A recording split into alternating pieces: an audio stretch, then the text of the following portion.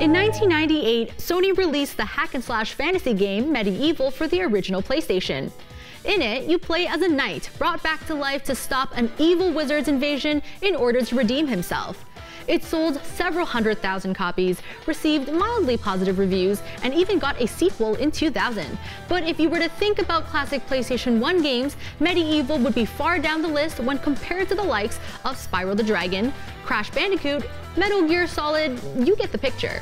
So can someone please explain to me how Medieval was remade not once but twice? Who thought a PlayStation Portable remake was a good idea? And why would you bring it back in 2019 for the PlayStation 4 of all times? Who asked for this? Seriously, who did? Medieval may be just one game, but it's a prime example of what has become one of the biggest trends in modern video game history. Today on Game Files, we're taking a look at the phenomenon that brought Medieval back to life: remakes and remasters. While publishers, developers, and players like to confuse the two, remakes and remasters are different from each other. Simply put, a remake is a game that recreates the source material without using any of the old game's assets. A remaster, on the other hand, typically re-renders the original's graphics, which are used as a foundation to improve the game. For an example, take a look at Team Ico's Shadow of the Colossus.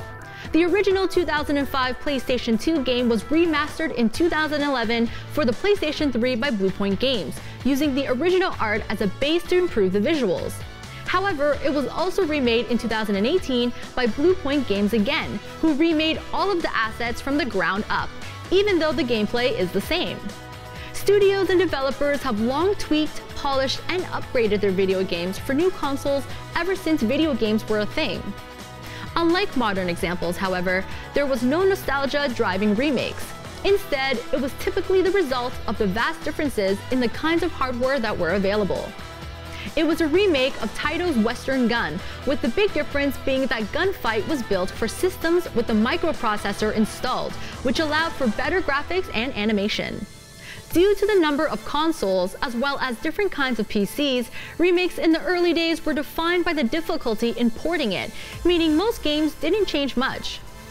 Sega's Choplifter, released in 1982, was one of the few to take major liberties with the source material when it was ported to arcades and later the Famicom. Some games were even remade for the same platform. The difference between the original Ultima and its 1986 remake, despite both on the Apple II, is huge.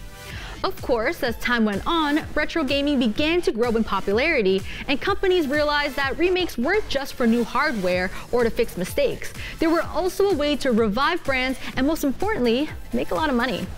In the 16-bit era, Nintendo remade every NES Mario game under the name Super Mario All-Stars. It was a hit, and pretty soon more remakes followed.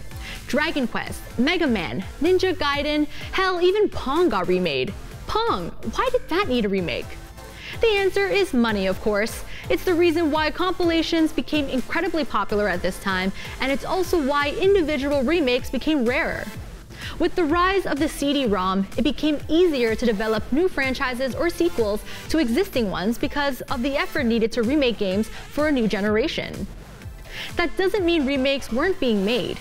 Games like Doom 64, Pokemon Fire Red and Leaf Green, Metal Gear Solid Twin Snakes, and Resident Evil for the GameCube are some examples. But they cost a lot of money. And why remake a game when you could just make a sequel instead? At this point, we've mostly covered remakes. Remasters only began to emerge in the 2000s, right around the time that the 6th console generation was turning into the 7th. The rise in remasters and remakes coincides with the launching of digital marketplaces like Xbox Live Arcade, the PlayStation Network, and Steam. Publishers and developers realized that by selling older games with improved resolution at budget prices, they could revitalize interest and sales in their catalog. At first, remakes took advantage of this, as games like Super Street Fighter II Turbo HD Remix and Bionic Commando Rearmed were released. These games, as well as indie titles of the era, also proved that nostalgia was profitable. And since newer consoles had better graphics, why not just re-release older games with newer textures? Thus, the HD remaster was born, which has almost become a genre unto itself based on how many games feature that moniker. Let's run through a few. God of War HD, the Sly Cooper Trilogy, the Jak and Daxter Collection, the Uncharted Trilogy, Devil May Cry HD, Metal Gear Solid HD, the Halo Anniversary Collection, the Silent Hill HD Collection, BioShock HD, The Legend of Zelda Ocarina of Time 3D, Call of Duty Modern Warfare Remastered. Whew, look, I gotta stop at some point. The fact is, HD remasters are incredibly popular to the point of parody. Publishers can outsource them easily, and since the assets already exist, it doesn't require as much work as a new game. And yet those same publishers are putting in the time and resources to fully remake old games despite the cost in doing so.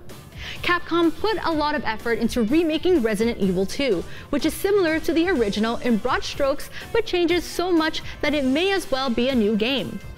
Nintendo remade The Legend of Zelda Link's Awakening for the Switch using an entirely original art style. And Square Enix will finally launch its remake of Final Fantasy VII in 2020, which is perhaps the most requested remake of all time. Remakes and remasters will continue to be made as long as video games exist. And for those of us who haven't gotten the chance to experience the originals, they're a way of keeping gaming's history alive for newer generations. Though, to be honest, I still really want to know who wanted a medieval remake though.